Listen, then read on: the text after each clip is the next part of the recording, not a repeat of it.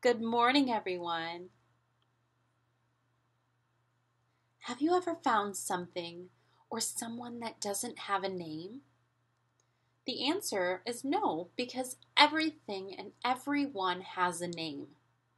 I could point or grab anything closest to me, and there would be a name for it.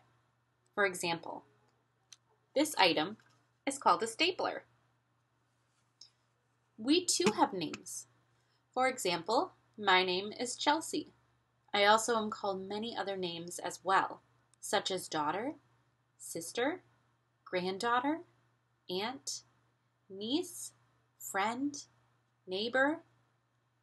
My favorite name people call me is Chelsey because it is my name. In the Bible, we hear of so many different names. We hear of some popular names like Jesus, Moses, and John. But have you ever heard of these names? Mala, Noah, Hogla, Milcah, and Tirzah? We hear these names in our scripture reading in Numbers chapter 27. Isn't it so amazing that not only do we hear all these stories and lessons from the Bible, but we also know the people by name in each story?